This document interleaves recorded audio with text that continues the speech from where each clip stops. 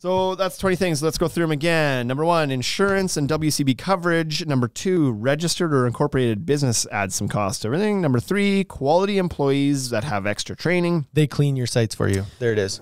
Yeah, they carry a bit more. Number 4, operational overhead, such as trucks, maybe a showroom and whatnot, trailers. Number 5, they're going to own some specialty tools that the other guys haven't invested in, which will result in a finer finish. Number 6, the craftsman's touch means they're a little bit more picky about the details of the deck. They'll make those extra trips to the saw when another guy won't necessarily. Or they'll eat the cost of a board that they cut shorter.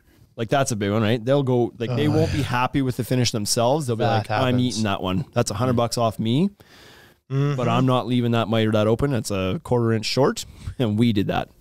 Those guys will do it. The guy who's there, like, let you buy your own materials and he just wants to slap together on the weekend, he ain't eating a board. I can tell you that for sure. Yeah. And he's also 25 times more likely to make that cut in the first place. Yeah. Wrong. Number 7, higher quality finish or more complete finish. Number 8 was the warranty that's provided by a good outfit. Number 9, experience. You're paying for the 20 years, not the 20 hours. Number 10, higher quality products when it comes to the accessories or maybe even the decking and the railing, just getting better products within that quote. Number 11, the special touches, like we talked about, the folded corners. I actually had biscuited corners in here as well. Some guys will spend the extra time trying to make sure those miters stay closed by biscuiting or pocket screwing or all these different things, where the other guys, it's just like staple, on to the next. I want to build a deck with you one day of all of the things that we think are wrong. I want to do one. I want to build like just a 4x4 landing in like all of the bad things we've seen. Put that on your list of videos we should make. Yeah. Just a comedy of errors building a deck. Yeah, it's like the Use those really good deck boards. deck don'ts or whatever, something like that. But Deck don'ts. yeah, anyways.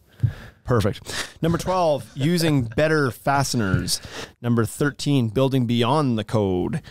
Number 14, doing things that are going to add extra longevity to the project, like taping the joist, using some standoffs, mostly revolving around water management and that point there. Yep.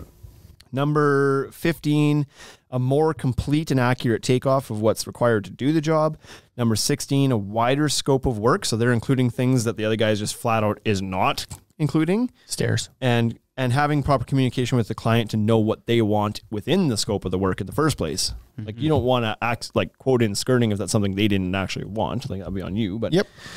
And that's actually maybe a check for the other guy too. Like, did they include everything you wanted? Because like I said, in my case, they hadn't. After sales service. So the follow-ups, the being available if you need something from them, the helping you with warranties if you need that. We got to restart the video here. Oh, you lost that one comment. Just barely. That guy commented and you lost it. Oh, well. That was number 17. Number 18 was the fact that they've maybe earned the ability what am I trying to say? They've earned the right to charge a little bit more because they've created a demand for themselves. Mm-hmm. And so therefore they can be a little bit more choosy about who they work for. They can work for clients that have a higher budget, that are willing to pay a little bit more for something like that. And number 19 was the fact that some guys are going to include some design work in this. It may just be a sketch. It may be a 3D design. It may be a full-blown like walkthrough 3D design, but they're including something to help with the visuals. And number 20 is the permits part, the ever important permits part. They are maybe getting proper plans done, getting permits submitted, doing it all the right way, and the other guy's probably not.